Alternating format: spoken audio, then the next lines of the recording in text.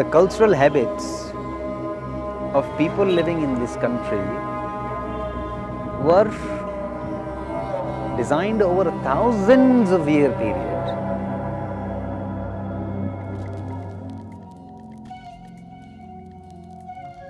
Up until quite recently, most of the products that were used for packaging in India were ones that were naturally biodegradable.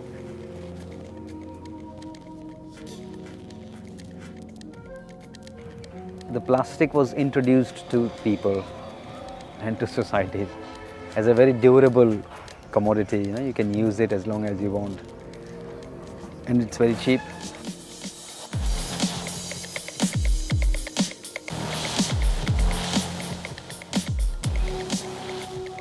We seem to be quite deep maybe in the forest, but there's still garbage that is brought by the wind or by the monsoon.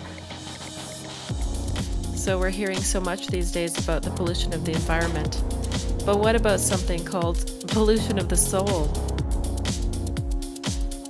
I'm compelled to travel to India to find the source of our collective karmic soul pollution.